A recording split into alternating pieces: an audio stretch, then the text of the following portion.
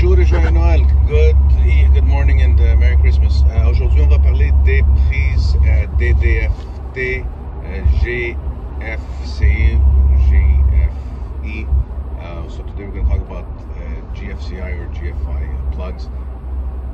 What are those special plugs? Alors, les prises GFCI, c'est des prises extérieures qui sont là pour vous protéger, votre breaker à l'intérieur, pour vous protéger contre des chocs électriques. Par exemple, si vous avez votre séchoir dans la toilette qui est branché sur une prise GFCI, ça tombe dans l'eau, ça va couper le courant et ça va éviter d'avoir un choc électrique. So, like your blow dryer, you can have it plugged into the plug, have it plugged in the plug, yes, in the washroom, and if by accident falls in the sink full of water, it'll cut off the power, so it doesn't give you a shock.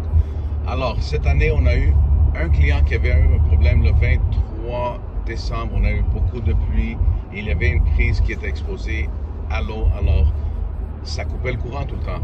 So we had one customer this year with a plug that was exposed to rain, and it kept resetting the GFCI, that little button there. You had to keep pushing it.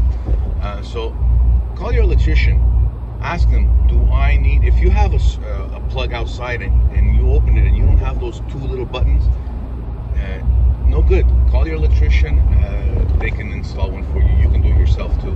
I recommend calling an electrician. Alors, si vous avez une prise à l'extérieur et vous ouvrez le cover puis il n'y a pas les deux petits boutons, ça veut dire que vous avez une prise intérieure au lieu d'une prise extérieure. Alors, appelez l'électricien, il va vous installer une, vous pouvez même acheter une si vous êtes capable de jouer avec des fils.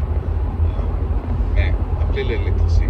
Alors, GFCI, DDFT, GFI, c'est toute la même affaire. So, GFCI, GFI, they're all the same thing. They